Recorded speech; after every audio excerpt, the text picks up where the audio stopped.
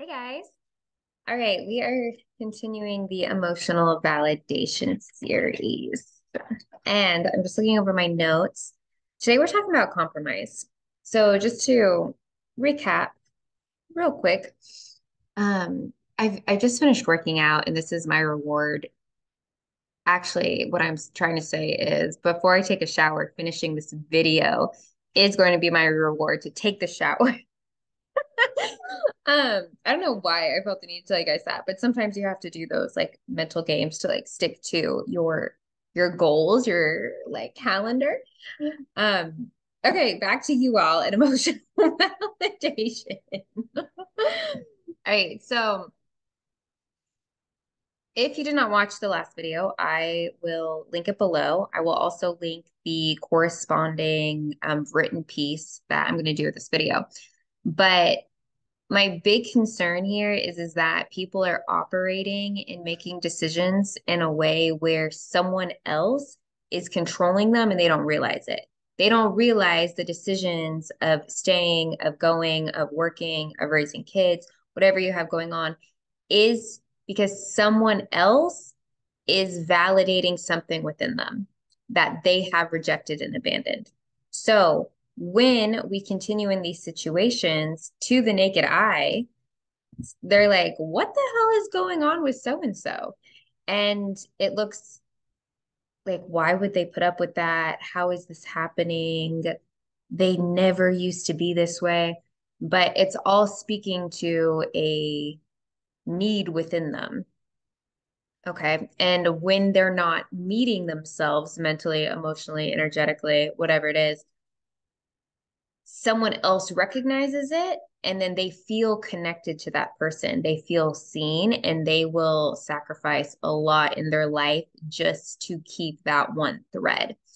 So there's 5 different ways we do this where we are doing these really negative byproducts of being emotionally validated in a way we haven't given ourselves. So the 5 just feel like grooving a little bit tonight. So the 5 things are compromise, toleration, blind spots, isolation, and news stories. Okay. So today's video is on compromise. Now, I'm probably going to go back and forth between my draft and my notes here, but I do want to start off by saying that making joint decisions isn't a bad thing. Negotiating with other people is part of life. So the compromise that I'm talking about is really a question to you of, are you lowering your standards? Now you could say, Eleanor, there are things in life where I would like something to be this, to be up high, but like so and so's not with it. So I have to go a notch lower and they have to get in a notch higher. I get it. What I'm saying is, are you lowering your standards in multiple domains of your life to sustain this feeling of intimacy, this connection? So, is your health suffering? Do you have a lot of anxiety? Are you stressed the fuck out at work? Like, do you not keep up with your social circle anymore? Financially, are you starting to take a hit? Are other domains of what once was doing pretty well you were able to maintain? Are you saying, okay, maybe I don't have to call so and so, maybe I don't have to save this money, maybe this, right? Are your standards lowering in different realms of your life? So that's something really important to look at, because that is what I believe is an indication of compromising in a way that is not uplifting you. Because that's the point with the compromise, is the compromise should uplift the duo, both parties or all parties involved, right? It shouldn't make you feel worse about yourself in other ways. Kind of see what I'm saying here? So I talked about 2 key factors in knowing if you're compromising, because once again, this emotional validation dynamic is subconscious, right? I just want to bring this series to bring it to the consciousness. So, how do you know if you're compromising in a dynamic, right? You could just feel like you're being loving or you're being in service. But two things to look out for is if you're minimizing and what your boundaries look like. So, if you are minimizing, what this means is you are downplaying the amount of effort you're exerting. So it's like, oh no, it wasn't that big of a deal, or I could do that really quick after work, or in between this and this, I can do that for you. Or you just don't say shit at all. You're like, yeah, I got it. I'll do it. Like you swallow it. You're swallowing all the things that you are doing, and you are once again not communicating to what extent it's taking from you. Now,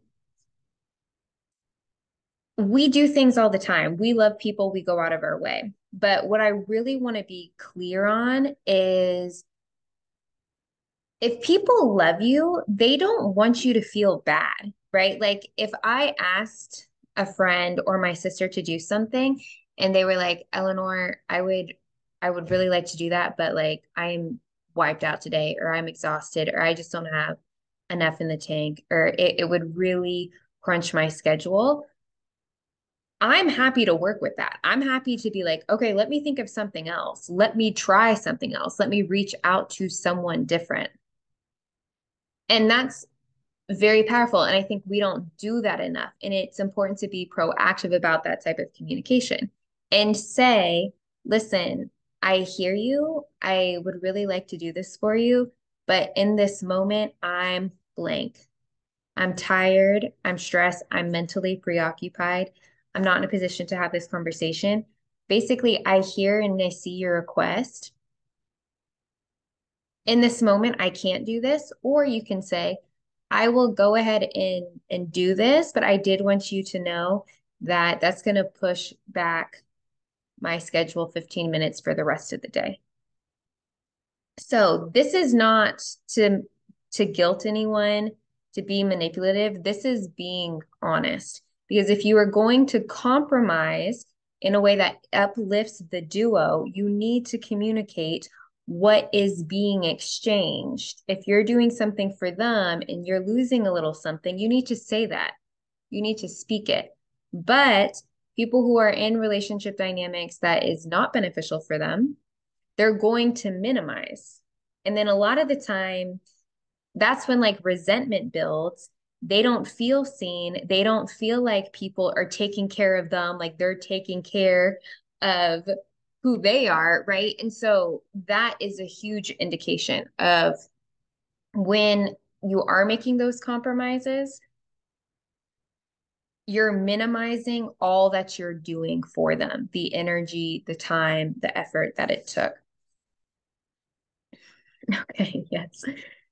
So the other thing about minimizing is a lot of the time it's because you don't want the other person to feel bad, right? Like, oh no, it's okay, I got it. Or yeah, don't worry about it. I can do it really quick. Or you've been working a lot. Oh, that's easy. I it's on me. Don't think anything twice. Don't think twice about it. That's the saying. So this was such a game changer when I heard it in one of Mina Irfan's courses, where she explained that if you are trying to mediate, control, regulate, modulate someone else's emotions, it's not that they're controlling you and your time, you are also controlling them.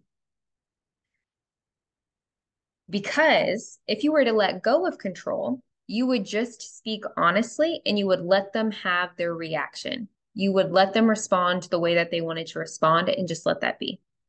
But you are taking on that weight of their response and saying, okay, well, if I do this and this, or if I say it like this, and if I say yes, or, and then I don't share this aspect with them, then they're not going to get too upset. They're not going to get angry. They won't raise their voice. Whatever motives that you have going on, I think it's a very provocative idea that you wanting to regulate a room, someone's emotional, is you controlling them. But I want to just offer that. I want to offer that thought because I think it's a really good one and I see the validity in it. So it happens where people minimize and then at some point take a victim role of like, well, I did this and this, and I've always done this and this, and I showed up here and I did this after the kids were done at school and blah, blah, blah, blah, blah. They have this long laundry list. All the while they were minimizing the true exertion of what it took from them, the compromises that they were making. And then, what was I going to say? And then it's like, wow, well, look at all the things I did for you. Look at this. Look how I go out of my way. I'm always the friend that shows up. I'm always the brother that you can count on. And now all of a sudden, it bubbles up and you want to be acknowledged for all that you've done, right? But you're trying to control them by either one, you're saying, don't worry about it. I'm going to make sure this person's happy. This person's in homeostasis. I'm going to control their own emotions by what I do for them. But then when I get upset about all that I've done for them, I'm going to start to claim it. I'm going to start to own all of the energy I put forth, even though I wasn't communicating that all along. And now look at what you've done to me. And so now you control them through guilt. Okay. It's a very interesting kind of like reverse psychology that we do there, but really important to recognize. So the second key factor in compromising in ways that are unhealthy is really looking at your boundaries. Shocker. This is a very oversaturated topic. I've heard some really interesting ideas on it. Um, and I'm going to talk about it more, but I do kind of I'm going to just look at my draft real quick, where it's like, so when we're thinking about your relationships and just take a second and be like, where am I compromising? Like, is it the workplace? Is it with my spouse? Is it with the person I'm dating? Is it with my like little sister? And part of what to look at with the boundaries is things that you once were very clear on, felt firm in, are now very fluid. So now, like, if it was a hard no, I'm going to work out every day after I'm done at work, period. And now it's like, okay, well, maybe I don't have to. Or like, I guess if, the kids have soccer practice, then I won't have to go then. So this is an example of if the boundary you once had for yourself was very clear and very firm, this is what you need. As soon as it becomes less rigid, what ends up happening is if too much of that happens, right? If you do that with your time, if you do that with your emotions, if you do that with your money, if you do that with your physical health, if you do that with your social circle, if the boundaries of what you had been working in, the containers you set forth, if none of them have their shape anymore, then it becomes osmosis. People can come and go as they please. So this ends up being perceived as like your boundaries are actually just more preferences or like suggestions. Oh, well, I mean, he works out some of the time, so I'm going to just stop by Thursday afternoon because he doesn't always work out. So that's what is being, that's what's, I guess readable isn't the correct word, but that's what people are picking up on. Now, another controversial idea from Mina Irfan with the boundaries that I really like is she teaches that boundaries are energetic first, which means you decide and from that decision, what is okay and what is not okay, and you moving in your life that reflect it, is communication enough? And 90% of the time, that's very clear to someone. Now, there could be times where people question it, challenge it, um, try to get you to stray, and you may need to just like verbally acknowledge that or clarify something. But first and foremost, you have to decide. So if you are in a partnership where you feel like your boundaries aren't being respected, you actually haven't set any boundaries. If you feel like people are just coming in and out and fluid, you actually have not structured the container that you want to be in and where people can enter and exit. You haven't done that. You may think you've done it. You may think you don't stand for things. But at the end of the day, if it's still happening and in a way that is upsetting to you, because I think that's something to keep in mind is that when I find anger is actually reflective of some sort of violation. Not always. There's a lot of different routes to feeling angry, but I do believe that violation is a large part of when we experience anger. Part of that violation is, once again, I feel like I'm being taken advantage of. I feel like I'm being taken for granted. I feel like I'm not being acknowledged or respected. And that is once again because people are just coming in and leaving and asking for things and then ducking out. So it's you who sets up the structure, it's you who sets up the container. Now, once again, here, hold on, I'm cat sitting, so I have to let the cats in. Hey, Granny. Now, I do want to acknowledge that there are some heinous violations of autonomy, of free will. And that is not a discussion that I necessarily want to have in this video. But I do recognize there are some really, really terrible things. And that's not what I'm covering like within this scope.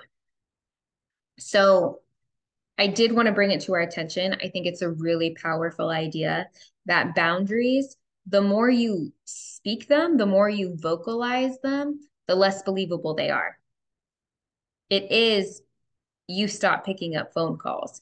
It is you stop going out with people. It is if someone says something disrespectful, you get up and walk away. You are the container, and people know where they can enter and people know when they can't. So you set up that structure. Those are the boundaries. And if you feel like you're compromising because you feel, once again, taken advantage of, taken for granted, I would really implore you to be like, what is my boundary here? And maybe what is the boundary that I desire, but then what is the boundary that's actually being embodied? Because they're probably different. And I'm even still doing this work too. I have this as well, where I think that I'm not available for something, but bitch, I'm available. So we're all addressing it. Next thing I want to talk about the boundaries. Okay.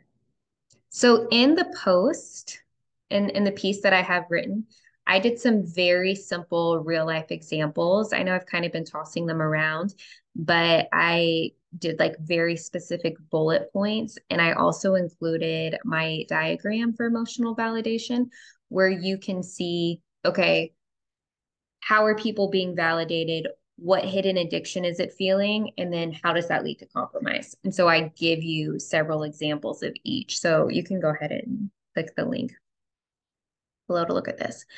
But to wrap up this video, Now that we've talked about being emotionally validated, and that people are compromising, and what it looks like within the compromise, now what? Now what do we do?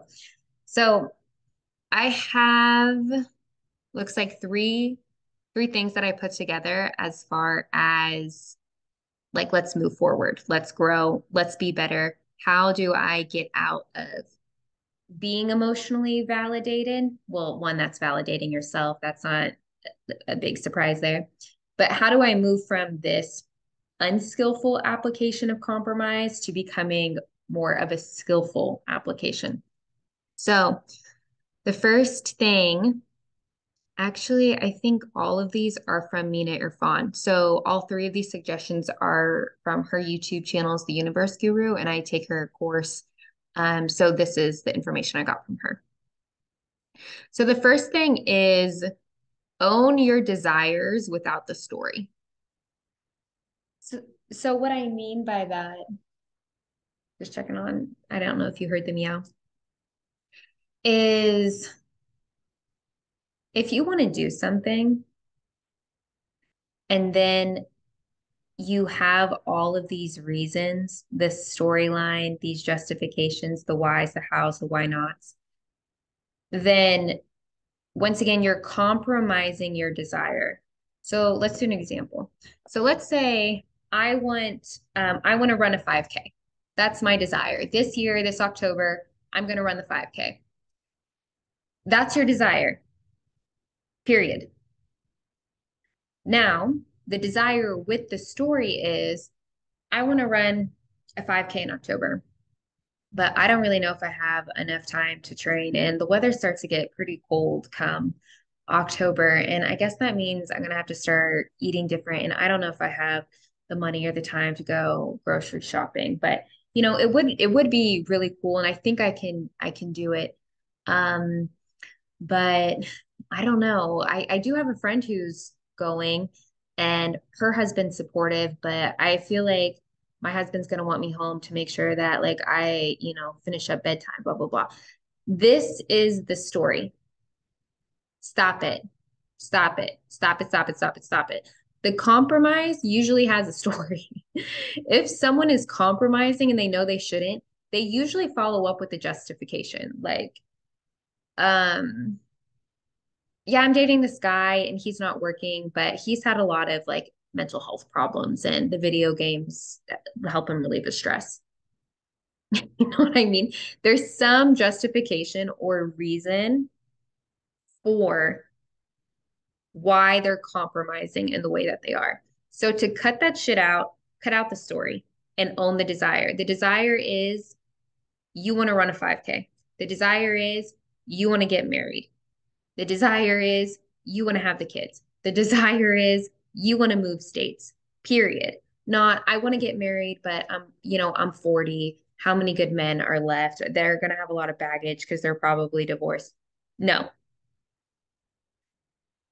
Or I want to move states, but man, the has the economy really come back up yet? And I'm doing this job now. I could do another one.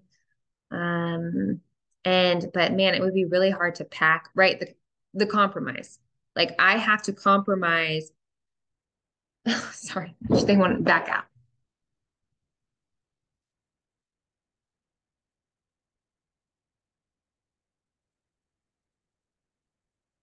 They're outdoors cats. But do you start to see what I'm saying? I don't want to get too repetitive. Really look at, okay, when I'm going through my life, when I say I do something, when I say I want something, when I say I need it, is there a story after? Is there a justification? Am I minimizing? Am I justifying? Don't do that. So that's the first thing. What now? Cut out the story. Just own the desire. Now, part of this is I put omit negative conjunctions. So basically, I'm saying you can have it all. So omit the buts, the ifs, the like even those, and put and. So Let's see here. I um I want to go to Europe this summer, but I'm in grad school. Mm-mm. I want to go to Europe this summer and I'm in grad school.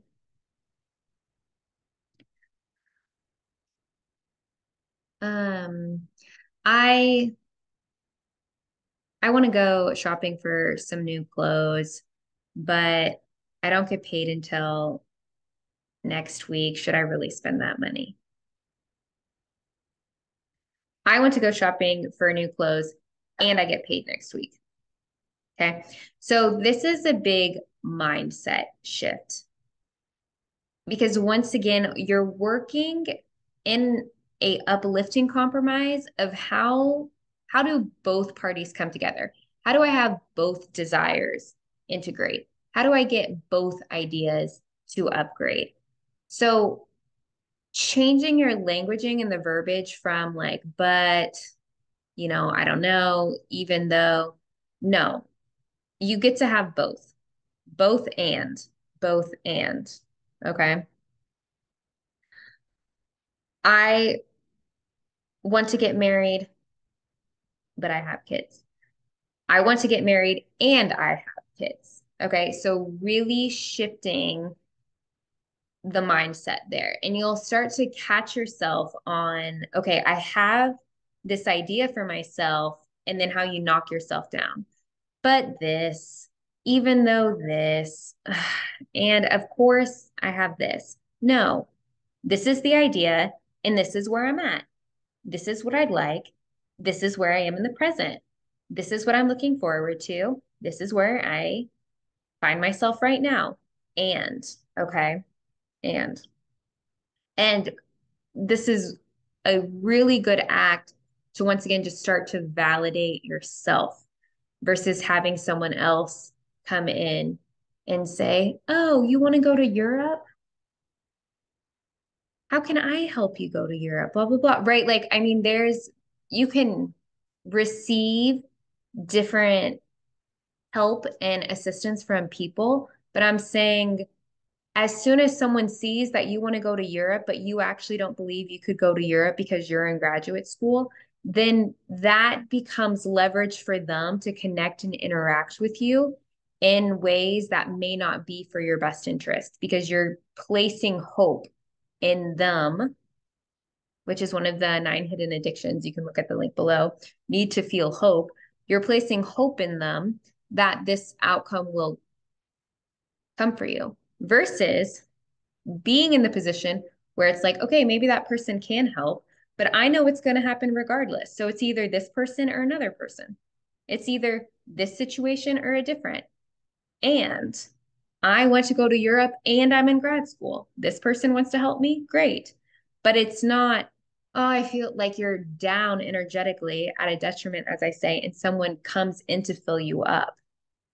But then when they're removed, you feel down, or they come to fill you up. And because this cup is full, then all the cups around you start to decrease. That's what I'm trying to avoid and what I want to point out. Okay, I think the final thing. Okay, kind of what we were just finishing. I put have faith in the creation of your desire and I capitalized all caps, bitch, and the self-worth to believe you can receive it. So, same thing. If you believe in a higher power, great. If you don't believe in a higher power, also great. There's the twofold. You have to believe that it's possible. The creation is possible, okay? So you either delegate that to God or to the universe, the cosmos, science, whatever thing you perceive as greater than yourself that creates your reality with you, you delegate that desire to them, or you believe in yourself and you say, okay, I know that like I have some grit. I know I have a focused mindset. I know I've overcame some tough shit before. I can do it. You have to have the belief. So whether it's outside of you, excellent. Or if you don't vibe with that, you have to build up the belief within you. Okay. After the belief that it's possible, right?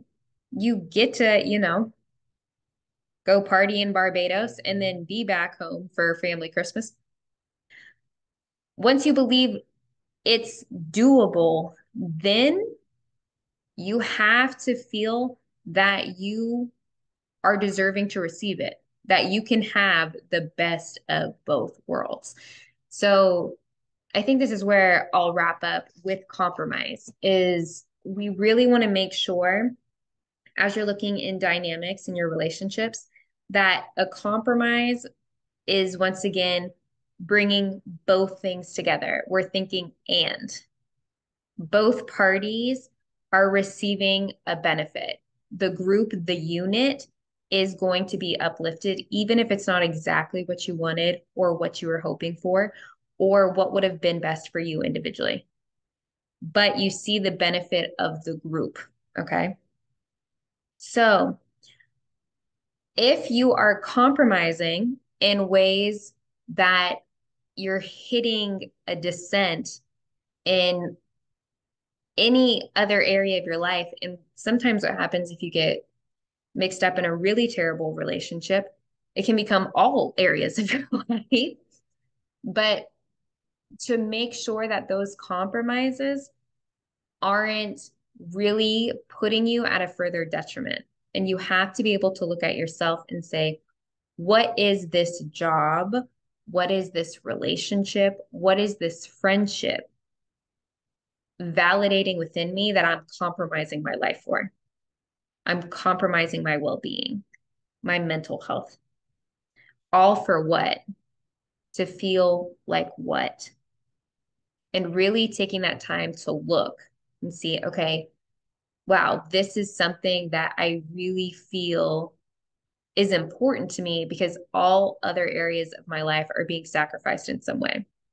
So it takes time, it takes examination and taking a really, really close look. But I'll go ahead and wrap this up next week. We'll talk about toleration.